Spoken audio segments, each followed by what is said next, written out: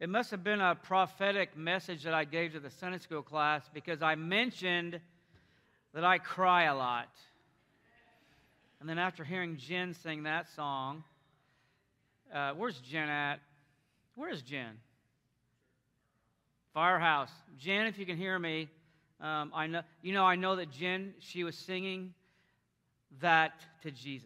I know she was singing that to Jesus, and I know that that song spoke to a lot of you out here this morning. So we want to give glory to God for that song. If you're a visitor, welcome. We're glad you're here. I'm glad you're here. There's an info card on the inside the bulletin you can fill out. You can throw in the offering tray when you're heading out, and I will creep you. I'll have somebody creep you, and we'll hopefully get in touch with you. Just to give you a heads up, we've been going through the Sermon on the Mount, and we are now with, I don't know what week we're on, but we've been doing this little mini-series right now. 3 messages where Jesus uses this phrase, when you, and this morning, if you're a visitor, you think, what in the world is going on? We're going to talk about fasting. It's not a topic that's preached much. I had never heard a sermon on fasting until I preached one about a year and a half ago in this sanctuary. So here we go. Who's ready to fast? You know, I just had my fill of Priscilla's amazing baked oatmeal. Thank you, Priscilla. And then I had to add a donut to that. I just now noticed my wife's wearing a T-shirt that says she has dibs on the pastor. Awesome!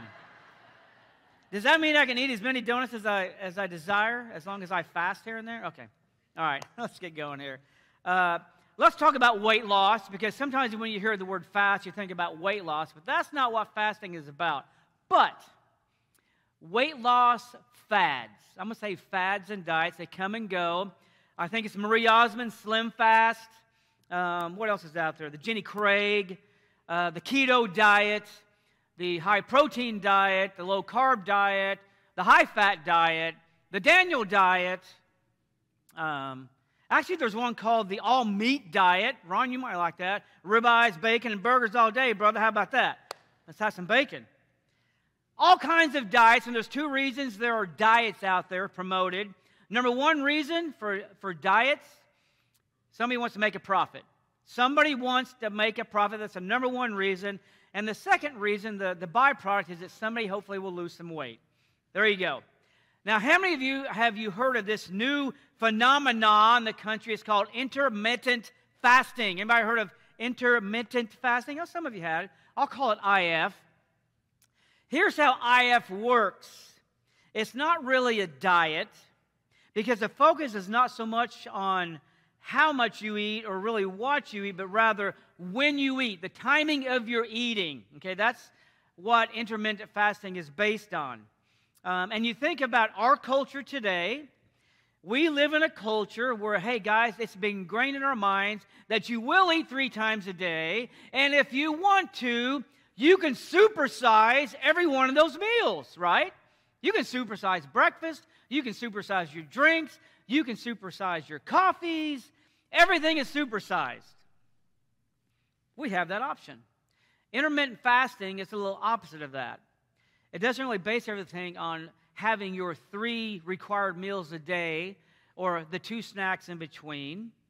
It reduces the time span where you're allowed to eat. One method is called the 16-8, where you have 16 hours of fasting. You have an 8-hour window to eat. Now, that doesn't mean you can just eat 4 pizzas and 2 whole cakes within that 8 hours. That would not make sense. But that's one method. I have friends that adhere to this quite strictly. One acronym is OMAD, which is 1 meal a day. Do you have that acronym? OMAD. And when I see that, 1 meal a day, I think that's what that literally means. Oh, man, I'm so mad. I have somewhat adhered to the one called the acronym TMAD, which would be 2 meals a day. It's a little more forgiving. There's another method called Eat, Stop, Eat, where you actually once a week where you have a 24-hour fast within the week. And I will tell you there are well-known health benefits to fasting. Your HGH levels will rise. Your insulin levels will sometimes stabilize. There's cellular repair that takes place. And the weight loss, that's just a side effect. There are many health benefits to fasting. This morning, we're going to hear Jesus use this phrase again in a very authoritative tone, when you. The last 2 weeks, when you give humbly. When you pray in silent, pray humbly. And this morning, he's going to make this phrase known about fasting, when you fast. And so this morning, what I want to do, I want to try and answer some of these questions that pertain to this holy discipline of fasting. And it's a discipline that's not taught much, it's not talked about, because lo and behold, we like our food. Me and my wife just talked about this, that how much food do we actually throw away every night? How much food goes into the garbage can? We have an abundance of food in this country. So I want to ask the question, what is biblical fasting? Should a Christian fast? Should you fast in the 21st century? Is it still legit? Really, do I have to fast? Are you telling me, is there a commandment that says you have to fast? And if so, how long would you have to fast? What are the benefits of fasting? We're going to touch all those topics. But let's begin, as we always have been, with Jesus and his expectations pertaining fasting. Because he does say, when you fast. Not if you fast, or if you choose to fast, but when you fast, because it was built into the culture.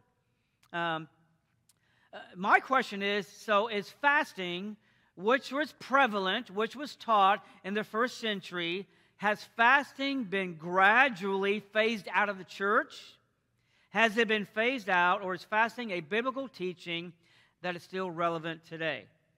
And I'll tell you from my study of the Scriptures and my understanding of the Scriptures and from the words of Jesus, and when I take a look at the spiritual realm of not only this country, but the entire world, when I look at the worldview today that's prevalent, I would say it's a resounding yes. The discipline of fasting is still relevant, and I will tell you, I believe it's needed. I will tell you this, and this is not in a boastful way, but when the leadership team first started meeting, and we first started talking about merging, we went on a fast. For months and months and months, the leadership team decided to fast once a week for 24 hours until God said stop fasting. And for me personally, I don't know if we have United Christian Church if we didn't double down our prayers with fasting. Because I think fasting has that type of power. I'll say this, you do not have to fast. You get to fast. You get to partake in the blessings of fasting. And I'll tell you, there are many within the church today that see the revival of the individual believer and see the revival of the modern day church here in America. It's going to be at a standstill and stagnant unless we start fasting again. I mentioned this, our early forefathers during the Revolutionary War, 13 times during the Revolutionary War, our nation's leaders called for a country-wide fast. It happened. I say it's still relevant. Let's go to the disciples and listen to Jesus teach. In John chapter 6, Jesus has taught this tough teaching. It's after the feeding of the 20,000, and they come back for more food, and Jesus gives them spiritual food, and they don't like what he says. He basically says, you must eat my flesh and drink my blood to have a part of me. That's a radical statement, but he's really saying, you got to be all in, you have to be part of me, and I part of you. But you know what happened that day? There were possibly hundreds of people that were deciding to follow Jesus, and that day, with that tough topic, that you're all in, they left him. They literally turned away and they repented the other way. Not following Jesus anymore, too radical. And Jesus went to the 12 and says, how about you guys? You want to leave? You want to hightail it? Because I can get 12 more. And Peter replied, Lord, to whom shall we go? You have the words of eternal life. So I want to remind everybody here today, when Jesus says, when you fast, those are red letters. Those are red letters in that old King James. He spoke those words. And the teachings of Jesus, they do not fade away. They still have authority. Today's present culture, today's progressive culture, does not take precedence over the teachings of Jesus for the church. They do not. Jesus still has the power and the authority to transform us, to transform the believer, and to transform culture. Culture does not change Jesus and his teachings. And so I think and I believe the disciple, the Christ follower, with humility will fast to deepen their relationship with God. So, let's ask this question. What is fasting? It's not a diet. It is simply to go without food for a specific purpose for a predetermined amount of time. That is biblical fasting. I just had breakfast. We have named our first meal of the day after fasting. We have broken that 12-hour fast that we just participated in. We broke it. Now we feed. We feast. Fasting is not a diet. It's not a hunger strike. It's not done for political reasons or political influence. And I've heard of people that have fasted from social media, from TV, from the news channels, from their phones. I was forced to fast from my phone for 5 days after my wife lost it in a state park. Oh boy, I just got a glare. No, it was a blessing, darling. But fasting in the truest biblical sense is abstaining from all food for a time for God. It is really, that song, I want more, anybody know that? I want more of you, God. Well, I remember Caleb Rogers saying that when he was our worship pastor. I want more of you, God. That's what fasting can do for you when you're lacking that statement. Because some of us get in a lull and we don't want much of God anymore. And so fasting has the power to revive your love of Christ. To say, I crave you. I crave you more than that apple fritter that I just had. Here's another question. How long should I fast? If I decide to fast, and there's no set time on fasting, it could be one meal, it could be 2 meals, it could be 1 day, it could be 21 days. I don't know what it is. I will tell you that Jesus fasted for 40 days. Moses fasted for 40 days on Mount Sinai. Daniel fasted for 21 days. The beautiful Queen Esther, she fasted for 3 days. The length of your fast is between you and your God. What the Holy Spirit lays upon your heart. And I will say, along with that, depending upon your medical conditions. Some of you would probably need to speak to your doctor and see if it would be a wise adventure for you to take on the fast. Some maybe not. Take care of your body. In the first century, to those that Jesus lived with, and Jesus knew of this event, the Jewish people were actually expected to fast 1 day a year. That was a Day of Atonement. We call it Yom Kippur.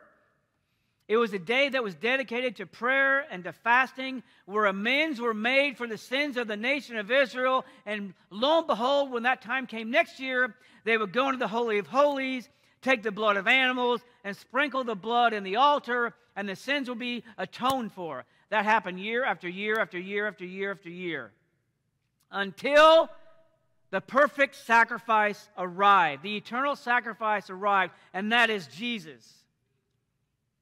Jesus himself replaced the annual atonement. He replaces Yom Kippur. His final atonement made amends for your sins and my sins. And it wasn't in the temple. It wasn't a beautiful ceremony. It was at Golgotha. And right next to Golgotha was a trash pit where garbage was burned and bodies were burned. That's where his atonement was made for you. In a place of humility and mockery. 1 Peter 3:18, for Christ died for sins once and for all, the righteous for the unrighteous, to bring you to God. He was put to death in the body, but made alive by the Spirit. That is our atonement. Perhaps, and I'm going to get to this at the end of the message, perhaps we as a body of believers, we should consider a fast. Maybe we should consider our own Day of Atonement, or the day of fasting for this church. Jesus is always in this teaching segment of the Sermon on the Mount, he gives us a how not to and a how to. And here it says, how not to fast. Now here it is. When you fast, do not look somber as the hypocrites, for they disfigure their faces to show others that they are fasting. And truly I tell you, they have received their reward in full. The hypocrites, who are they? They're the Pharisees.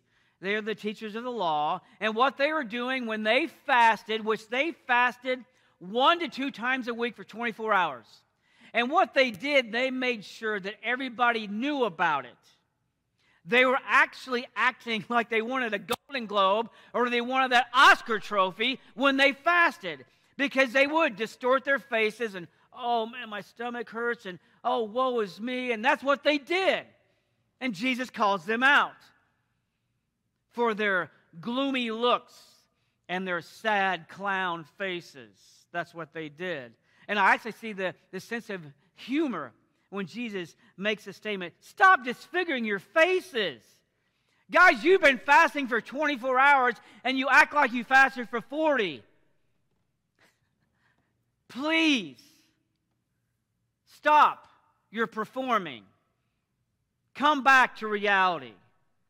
You know, we had in a youth group, Donica knows this, we had a 30-hour famine every year for many years in our youth group where we would fast for 30 hours to raise money for World Vision. And it started at noon on Friday, and it ended at 6 p.m. on Saturday. And at 6 p.m. on Saturday, we would go to Villa Pizza and then gorge ourselves. That's how we ended the fast. But about 2 or 3 o'clock in the afternoon on Saturday, you know what happened to those kids? They're laying on the ground, and they're moaning, oh, I'm so hungry, my belly hurts. Guys, it's only been 26 hours. You can do it. And so what Jesus is saying, listen, don't make your fast so apparent that you're going to receive praise from the outside world. If you decide to fast and you make it apparent to others with disfiguring your face or saying, oh, my belly hurts, I'm fasting, they will applaud you and they will congratulate you and pat you on the back. Good job, Ryan, you fasted for 24 hours, and then you just forfeited your heavenly reward. There are rewards for humble giving. There are rewards for humble praying, and you will be rewarded in heaven for humble fasting. God is fair and just. So do not fast for show. Look at me. Don't do it. Then Jesus describes for us, here are the guidelines. Here's how you fast. But when you fast, put oil on your head, wash your face so that it will not be obvious to others that you are fasting, but only to your Father who is unseen. And your Father who sees what is done in secret will reward you. There's that key word. The key word there is secret. Fast in secret. Fast in humility. When you fast, put your fasting cloak on, your incognito cloak, so nobody knows you're fasting. They can't recognize it. This phrase, oil your head and wash your face, you know what that really is? Guys, that is just simple, good, clean hygiene. In the first century, when those people lived outdoors much of the day, it was common to anoint your head. I would need it anointed because of this bald spot as it got burned every day out in the field. So it was a common practice to anoint the head as a sign of the Holy Spirit, to anoint the face. It was common hygiene.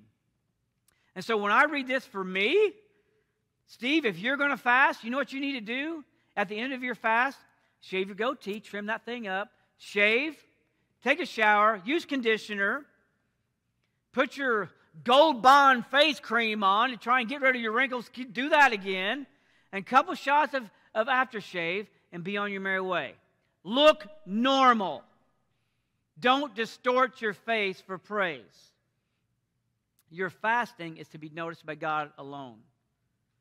Pastor, author John Stott, he writes this: the purpose of fasting is not to advertise ourselves, but to discipline ourselves. Not to gain a reputation for ourselves, but to express our humility unto a holy God. That's it. God, I need you more than food. God, I need you more than sustenance. Can you make that claim today? Do you need God more than lunch? Do you need God more than lunch? are you planning your lunch right now? If you're planning your lunch right now, shame on you. I've probably been guilty of it, though, if the pastor gets long-winded. Now, that doesn't mean you cannot tell anyone of your fasting experiences. It might help promote, it might encourage someone to consider a fast. But it's always done in a spirit of humility.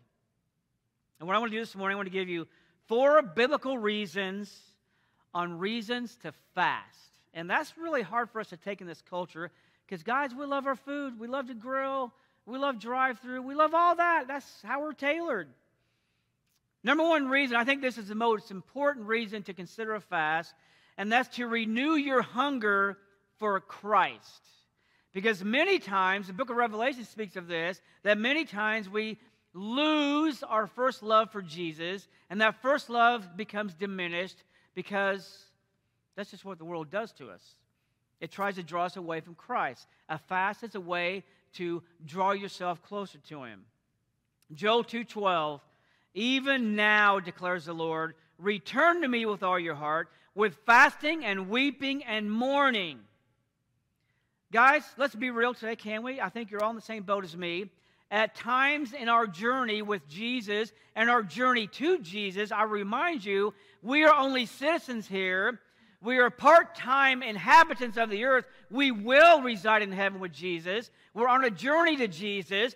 I am hoping to get to Jesus, but on that journey at times, our walk with Christ becomes dry, it becomes stale, and it becomes distant at times. Anybody ever been there? I've been there. Everybody goes through a spiritual lull, a spiritual depression. And many times what happens is that we take the prodigal road. We take the prodigal path. Believers can do that. It happens. We take what I call the off-ramp. I have an image of what I'm talking about here. Many of us will be walking God's way, and I know the plans I have for you, plans to prosper and for you to succeed, and we're walking on that path, and lo and behold, we see an off-ramp, and it's what I want to do, and it's some of the pleasures that I want to partake of, and we take that ramp. And we get out of line, we get out of our lane, and we fall away from Christ.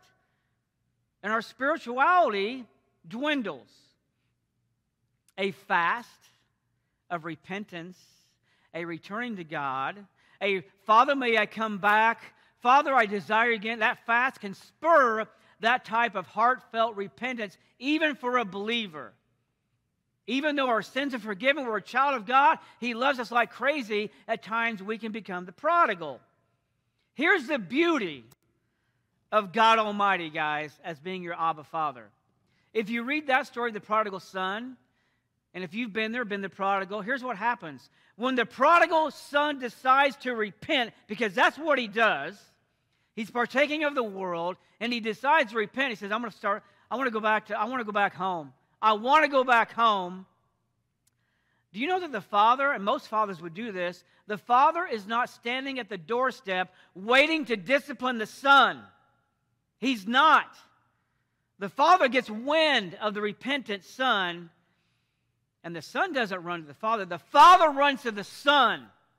God the Father runs to the repentant son and says, come here. Here's new clothes, here's a ring, here's blessings, here's a meal. That's our Father. And the fast can get you into the arms of the Father if you've avoided the arms of the Father. I tell you what, you place yourself in that prayer closet with an empty stomach, and God will show up. And God will embrace you. And God will close yourself upon Him, and you'll hear the heartbeat of God like you've never heard before. And the emphasis is that your first love for Jesus comes back. Number 2 reason to fast is to receive direction and revelation. The Apostle Paul sought this out. You know, the Apostle Paul hops into the book of Acts about chapter 9. And then we read about him in chapter 13. And we read this, now in the church at Antioch, as they were worshiping the Lord and fasting, the Holy Spirit said, set apart for me Barnabas and Saul for the work which I have called them. And so after they had fasted and prayed, that is a dynamic duo, they placed their hands on them and sent them off.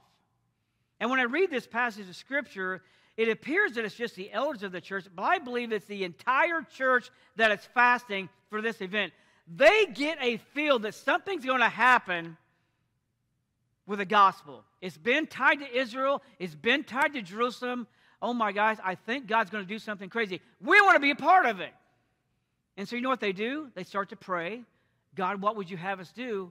And then they fast. Because we need direction and we need revelation. You know, Jerusalem at this time is still the mother church. It's still the city of David. But Antioch, which is Paul's home church, you know what happens? Antioch becomes the outreach base. That's where all the mission work is going to come out of, from the city of Antioch. And they have the entire church up there praying and fasting. What would you have us do, God? Is it possible that the gospel will go outside of Israel? And God said, yes, it is. And so after prayer and fasting, they received, guess what? A revelation. Paul and Barnabas, give me Paul and Barnabas, and I'm going to have them share the gospel to the Gentiles, and I'm going to give you direction. Go to the island of Cyprus. Go there. They hear it from the Holy Spirit. Direction and revelation can come from fasting and prayer. Does anyone in here today, do you have that question within your mind and your soul? God, what would you have me do with my life? I feel like I'm stagnant. God, what would you have me do in this situation, in this job, in this relationship, in this ministry? Maybe it's a certain this opportunity has arisen. God, do I take this opportunity? What do I do? Consider the fast. Consider a humble prayer. Third reason you might want to consider the fast is a detox. It can detox the soul and the body. Because at times, guys, in the culture that we live in today, our soul can take on toxins that are against our spiritual makeup. Worldly toxins. And what happens? They get slipped in to what I'll call our spiritual goblets. We're drinking out of this spiritual goblet, trying to take in the Word of Christ. But you know what? There's an evil one out there called Satan, and he's roaring around, prowling around like a lion, and he will drop toxins into your drink. He will spike your drink with negativity, with comparisons. We do this all the time. Oh my gosh, look at that amazing family, the perfect family. Here I am. I'm divorced. Oh my God. No, that's a toxin of comparison, pessimism, apathy, deception, deceit. Those are all toxins that can get within your soul.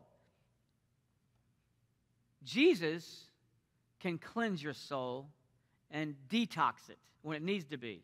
He speaks of this when he talks about new wine and new wineskins. He said, no one pours new wine into old wineskins. No, they pour new wine into new wineskins. Now, fasting, abstaining from food for a period of time, has the ability to not only cleanse the soul, detoxify your soul, but it can actually rejuvenate it, renew it. Not that you're born again, but at times our spirits need renewal. And that can happen with a fast.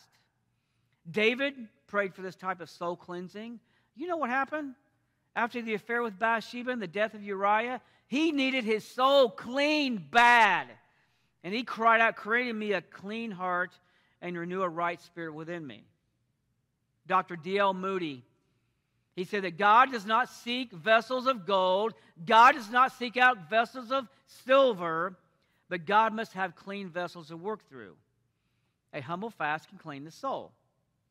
Let's talk about our bodies. Let's talk about our physical bodies today and fasting.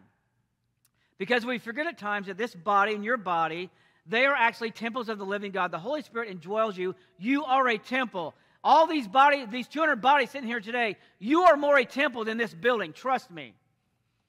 You are temples of the living God. Fasting has the ability to cleanse the body as well. Isaiah, he's preaching on fasting, and he says this, your light shall break forth like the dawn, and your recovery, your healing of the body shall spring up quickly. Dr. Don Colbert, he made this statement concerning fasting. He said this, fasting cleanses the body from built-up chemicals, metals, toxins. Fasting can revitalize you in every way, mentally, physically, and spiritually. And it also allows the overburdened liver to catch up on its detoxification process. Fasting has that type of power. I have really good friends, and I called them this week. They own Oak Hall Valley Orchard over near Sullivan. Jennifer and Mike Mitchell. I worked with them, love them, and they are fasters. They are OMADs. They eat one meal a day, and I just talked to him, and today they're finishing a 48-hour fast. They randomly fast. And I said, what are the benefits of this type of fasting, which he called it more of time management of food is what he calls it. And here's what he said that he has seen in his life since he's been partaking of this fasting. Overall holistic health. He said he guarantees me that his energy levels has doubled since he has fasted. He has a clarity of mind. He has insulin control. He has had inflammation reduction, fat removal. He will tell you, and I saw him, I mean, he looks great. He looks younger. He said it actually has tightened up his skin. And he said the weight loss everybody seeks out, that's not really a true benefit. That's just a side effect. That's just a side effect. It's all about the mind, body, and soul that the fast has that type of power. Consider the fast. Lastly, fasting will give our prayers power. I call it oomph. Jesus, in the story where the disciples went out and they tried to drive out a demon, they could not drive out this one particular demon for whatever reason. And the disciples came to Jesus and they said, why couldn't we drive out this demon? He's too strong. Are we too weak? And Jesus told them this kind can come out only by prayer and fasting. Guys, prayer with fasting is a dynamic spiritual duo. We're just not taught it much. Now, fasting does not give us supernatural powers to perform miracles and healings. But prayer coupled with fasting, actually what it does, it draws us into our own personal sanctuary with God, where we can actually hear His heartbeat. We understand the intimacy and the dependence upon God that every believer needs. I need you more than anything. I need thee every hour, that great hymn. I don't know if anybody's done this yet. I was going to ask the question, I don't know how many of you got a prayer closet. I talked to Colin this week, and he has what he calls a prayer chariot. When he drives back and forth to work that whole hour, he's worshiping, praising, and praying.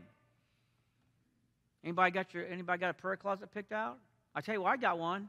I tell you what, you get in the closet and you close the door and you light a candle, and I'm not saying I do this, not that. But you get in there and you're alone with God. I'm telling you, you can feel the presence of God like you've never felt before when you shut that door in the war room.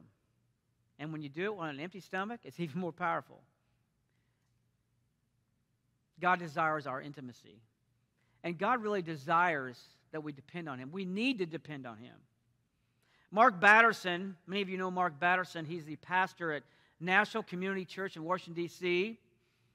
In the early 90s, he attempted a church plant in the city of Chicago, and it failed. It flopped. The church does not exist. It was a complete failure. In 1996, he was called to D.C. to head up a church. And the opening service, he had 3 members. I guess 5, including him and his wife. 5 members at the initial Sunday service. The next Sunday, it bumped up all the way to 19. And the average attendance for 1996 was 25 people at that National Community Church. Today, National Community Church is a multi-site church with thousands of members. And oh, by the way, it has a coffee house called Ebenezer's. And I believe 5 years ago, it was voted the best coffee in D.C. The church has that going for him as well.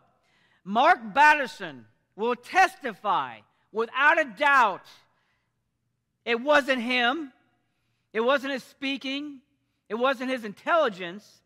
It was the vigilant prayer walks they took and the continual fasting that they partook in. That is the only reason that National Community Church stands where it is today, because of prayer and fasting, the dynamic duo. Batterson uses this illustration. I'm going to sort of highlight this. fasting can be compared to what I call that last-ditch sports event, that sports effort to win the game, right? We call it the flea flicker, the Hail Mary pass, the 14 laterals to get the touchdown, right? You remember the play in 1982? I have an image of that. Can you put that up there? 1982, Stanford versus California. John Elway is playing for Stanford. They run down with 4 seconds left. They kick a field goal to win the game. They get penalized, so they have to kick off further back. So on the ensuing kickoff with 4 seconds left, Cal receives the kick. And the band is already coming on the field, the Stanford band. And what California did, they went with the last-ditch effort. They didn't run a normal play. They lateraled 6 times, and they scored a touchdown. And that was the ensuing touchdown. Right in the middle of the trombone player, touchdown! The fast is our squeeze play. Our fast is stealing home. Our fast is something that sometimes in desperation we need to think of and take part of because it has that type of power to impact and has that type of power to provide victory. It does. At times, fasting is misunderstood and it's underutilized within the church.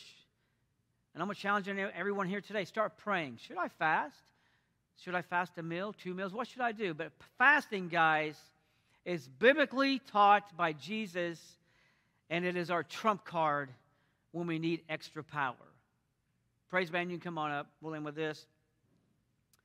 There's a really good reason why Jesus exclaims, when you fast. Because prayer coupled with fasting can fast-track you to God's purpose for your life. If you're asking the question, what would God have me do? I'm just attending church and that's all I do. God can fast-track you where you need to be with the fast. The fast can give you direction, revelation. It can cleanse your soul, and it can restore your love of Jesus if you feel like you've lost that love. Jesus has given us in this teaching 3 expectations: humble giving, humble praying, and humble fasting. Do you see the consistency in the word humble? Humility. Humility, guys, is rewarded.